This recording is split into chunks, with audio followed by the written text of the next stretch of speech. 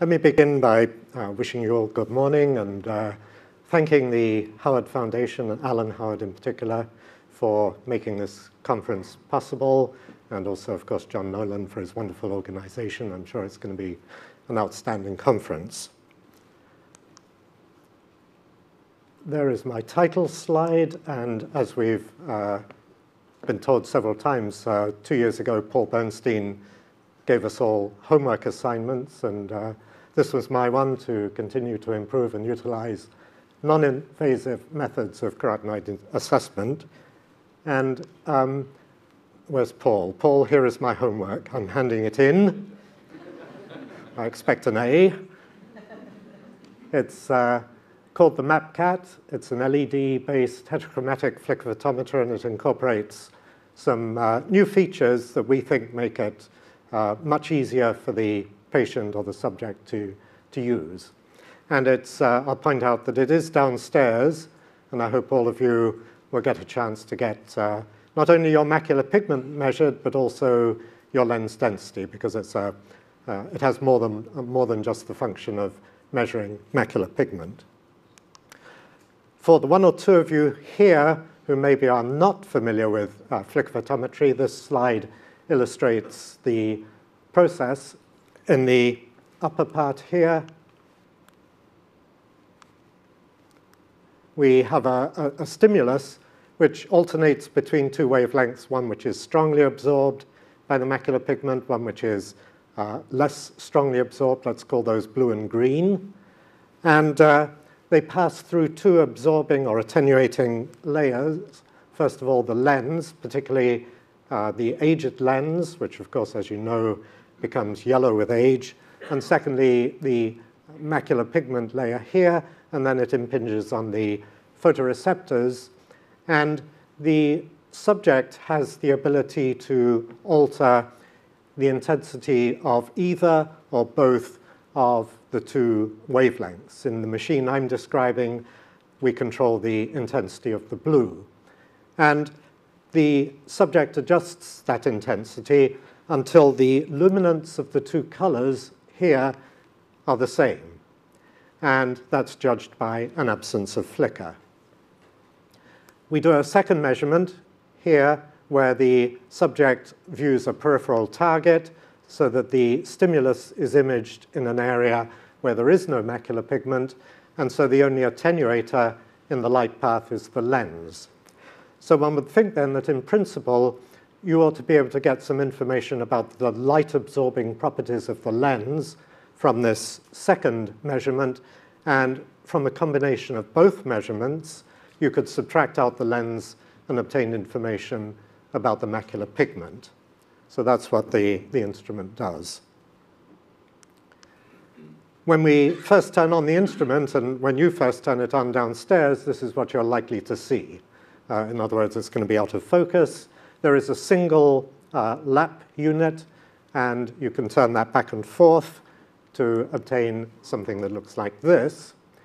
And the stimulus at the center is 1.5 degrees in diameter, and it's identical in hue and luminance to the surround. And only the green part of the stimulus at this stage is illuminated. The overall luminance is about 20 candelas per meter squared, and that translates to a comfortable retinal illuminance of about 2.5 log trolins. So it's not going to blind you with too much light. Once we've achieved focus, we start the alternation between that green and the blue. And if the subject turns the control in the clockwise direction, the stimulus flickers like this and also appears to be brighter than the surrounding green. The frequency that we found to be best is 24 Hertz, but it is adjustable for the individual, and this means that we can use it in the so-called CHFP mode, which is called customized heterochromatic flicker photometry. If the control is moved the other way, we get what we call dark flicker, and that it stands out as dark against the green surround. And then we tell the subject that somewhere in the middle you're going to find a situation like this, where the flicker is minimized or disappears completely. And the other important thing is that it's equiluminant with the surround. So this equiluminance between the stimulus and surround at the match point provides a clue to the subject as to which way they should be turning the control.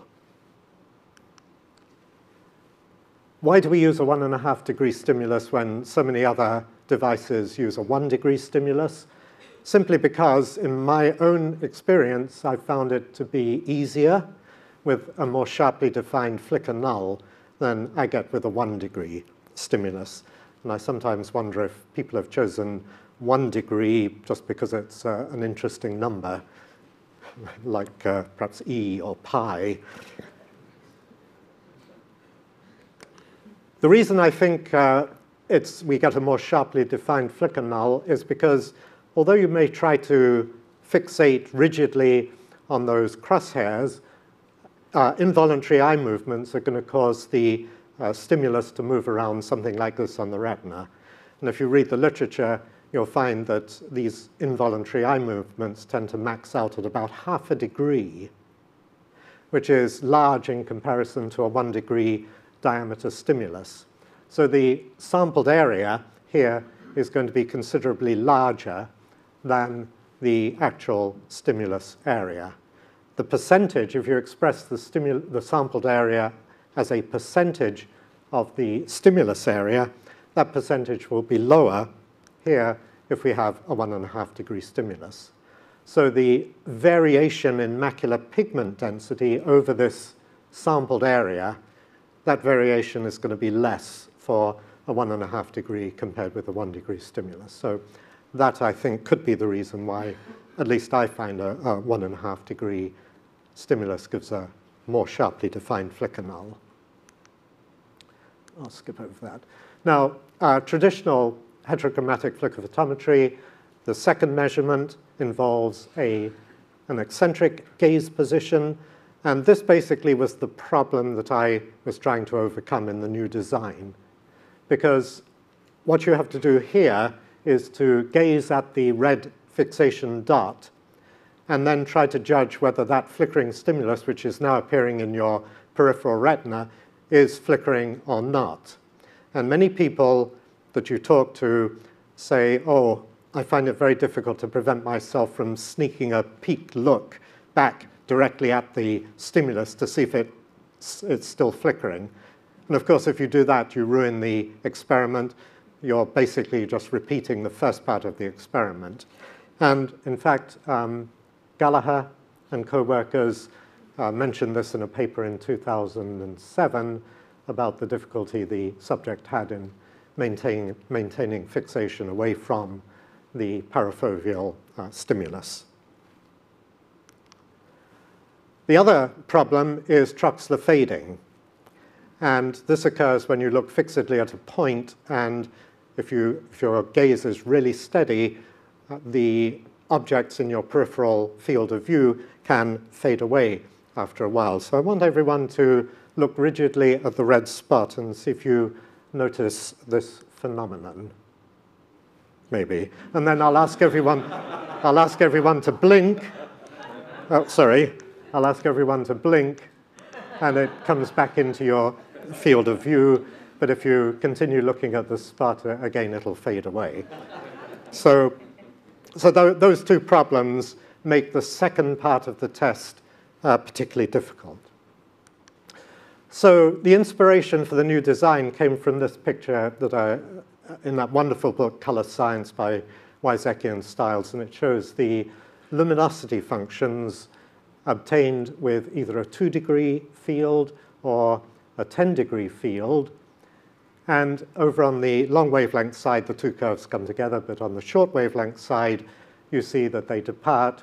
And because it's a logarithmic scale, basically the difference between those two curves represents the absorption spectrum of the macular pigment. And one could imagine that the maximum difference here is at 460 nanometers. So I wonder, well, I wonder if we make a flicker photometer that's got a small field and a large field, this would work. So actually, I extended it from 10 degrees to 15 degrees. And this is what the stimulus looks like away from the equiluminant point. So the entire field appears to flicker. We found that the optimum frequency here was around 30 hertz. Again, it's adjustable for the individual. And a remarkable thing happens as you can turn the control that controls the blue part of the stimulus. You suddenly find that it concentrates down, the region of flicker concentrates down to a small region around the fixation point. And the important thing is that it's steady around the periphery. And if you turn the control either clockwise or counterclockwise from this position, it starts to flicker everywhere, particularly noticeable around the periphery. So this would be equivalent to a small stimulus there with central fixation on the crust, so that such a small stimulus would be out at about 7 degrees. So my large 15-degree stimulus, I'm going to claim, is probably equivalent to a small stimulus viewed at about 7 degrees eccentricity. Nobody likes math. A friend of mine went to the dentist once. It was a new dentist, and he asked my friend what he taught, and my friend said physics. And as he bore down with the drill, the dentist said, "I hated physics." And this is why, equations, but let's try and make it easy. So at the flicker null, we're saying that the blue luminance is equal to the green luminance, and that blue luminance is expressed on the left here.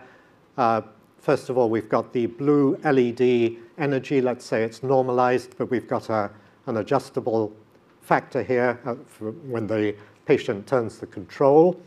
If we multiply that energy by the sensitivity of the retina, the luminosity function, and then modify it by the transmittance of the macular pigment, then we get the luminance of the blue part of the stimulus. Same thing on the right. And I've expressed the transmittance of the macular pigment in terms of a density spectrum normalized to a unity at its peak. And P then would be the peak MPOD. That's the thing that we want to measure. For the second perifoveal measurement, the equation looks more or less the same, except we don't have the macular pigment because we assume its transmittance here is 100%. And because of that, the adjustment factor here is different. If we divide one equation by the other, we get the ratio of the two blue intensity settings that we make. And one could imagine that if we knew what the luminosity function was for the particular subject, we would be able to solve this equation and extract out the peak optical density, which is what we're trying to measure. I'll tell you how we get the appropriate V lambda curve in a minute. But anyway, what it means is, here's the relation, or the solution to that equation. And each of these curves would represent a different age, going, I think, from 15 up to 90 years.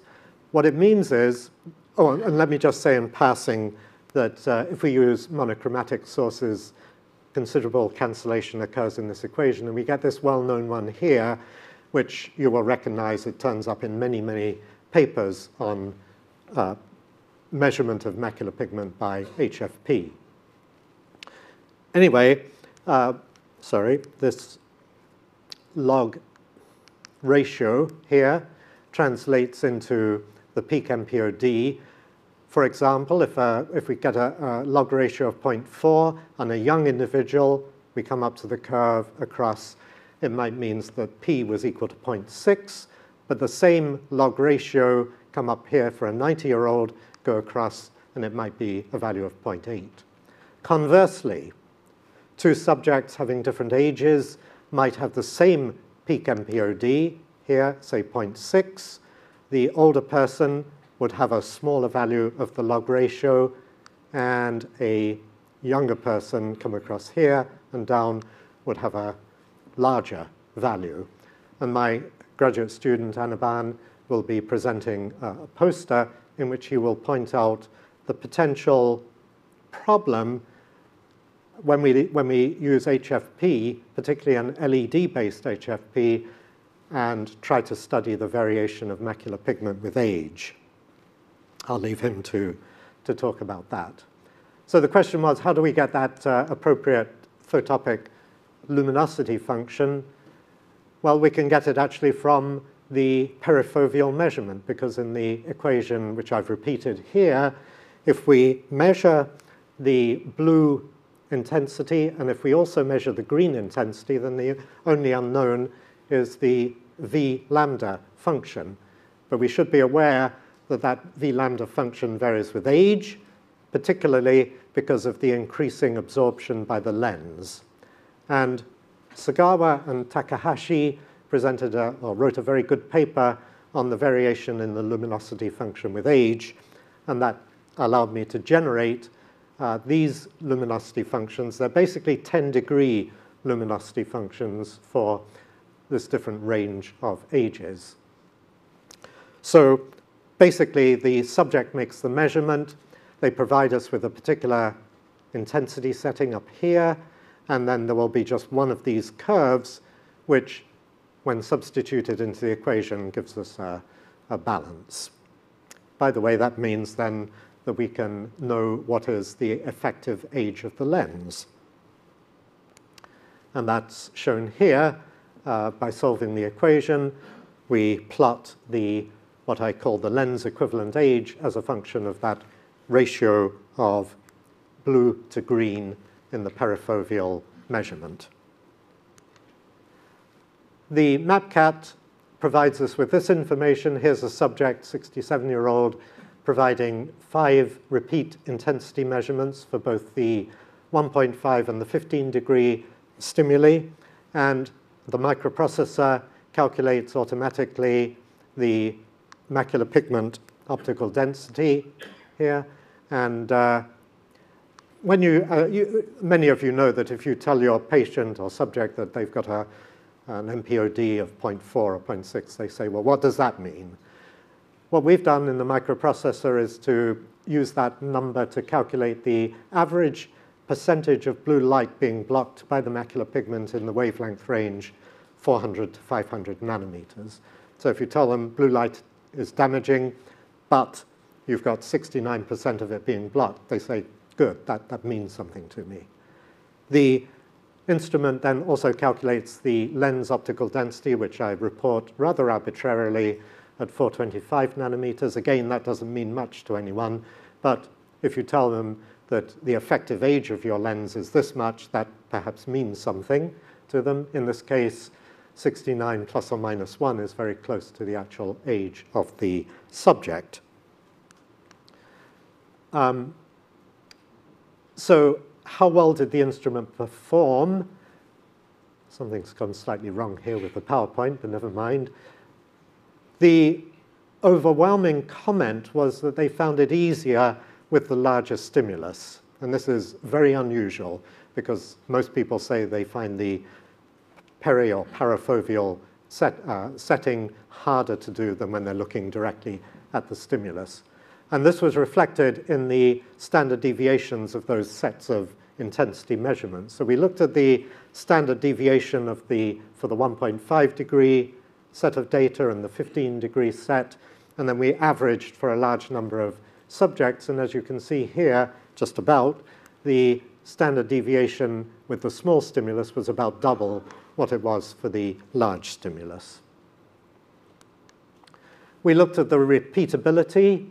So we did a test-retest, and this is a Bland-Altman plot of the difference between the test and the retest measurements as a function of the average. And we've got good results here. The mean difference was virtually 0, and the 95% confidence intervals were at about actually less than plus or minus 0.08. Slightly different way of presenting that data is just plotting the retest and, against the test and looking at the correlation. We've got a very high R squared of 95%.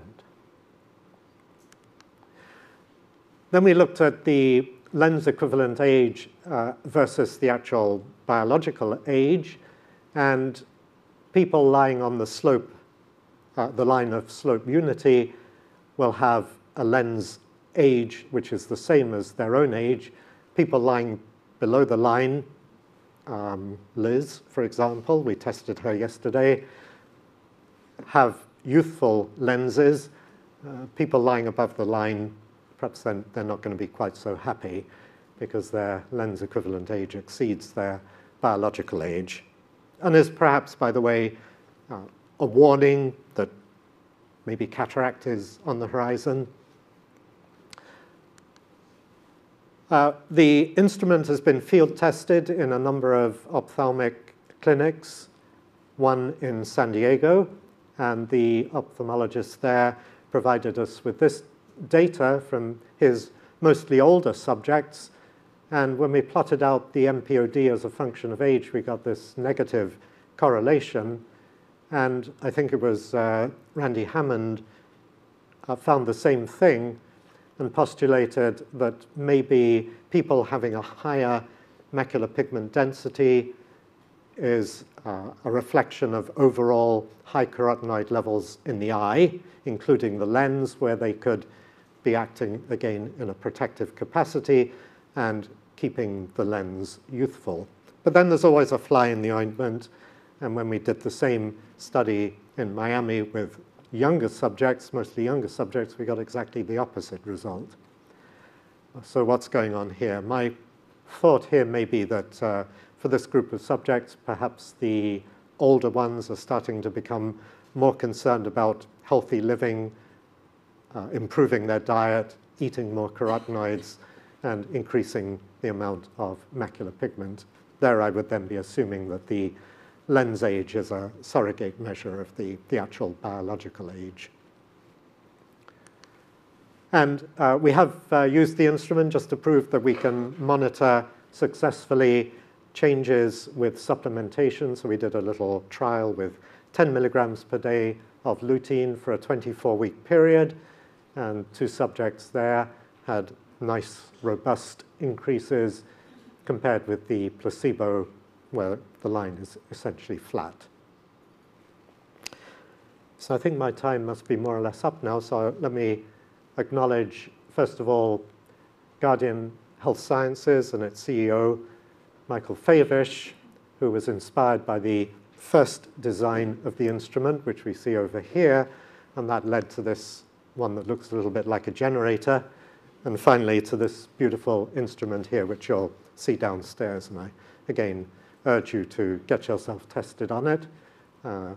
Acknowledge Aniban, my graduate student, and then these 3, Jeff Morris, Howard Borger, and James Davis, who all had versions of the instrument in their ophthalmic practices. So they've put it through its paces, and we've made various refinements as a result. And finally, to 4Leaf for financial support. Thank you. Thank you very much. So are there any questions for Richard?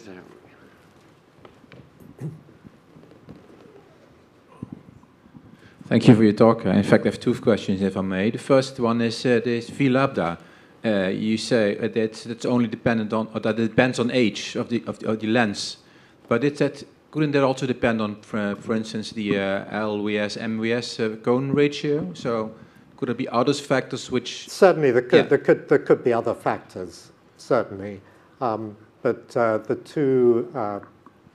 two investigators, the Japanese group, in their paper, they attributed, at least on the short wavelength side, they attributed the changes primarily to the aging lens. Okay.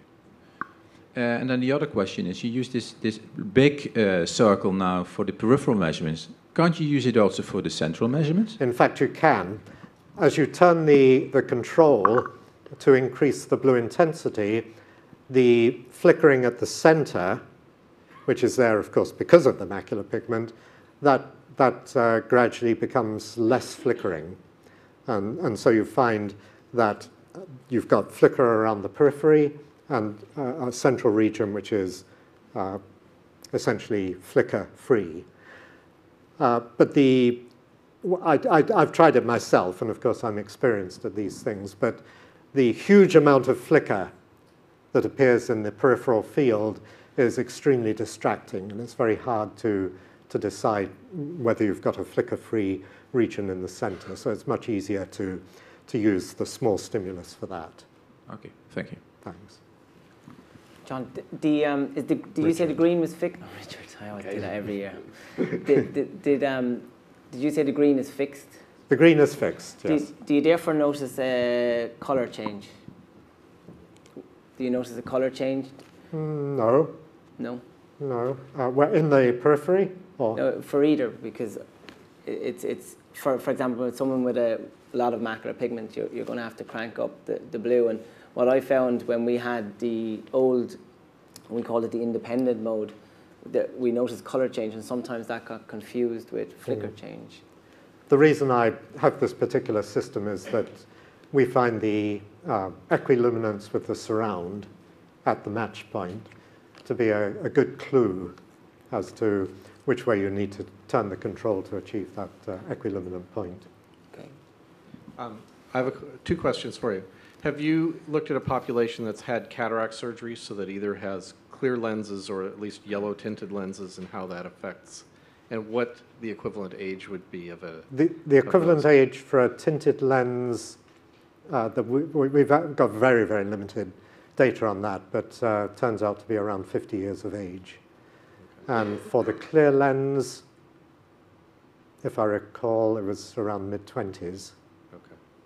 And what you had I guess the first population versus your Miami population, were they drawn, was the first population drawn from clinical practices? Or Yes. Okay, Yes, so clinical practice. that actually correlates with, I think, a lot of the controversy in whether macular pigment changes with age or not. A lot depends on how you select your subjects, whether it's coming from clinical practices or research settings. So.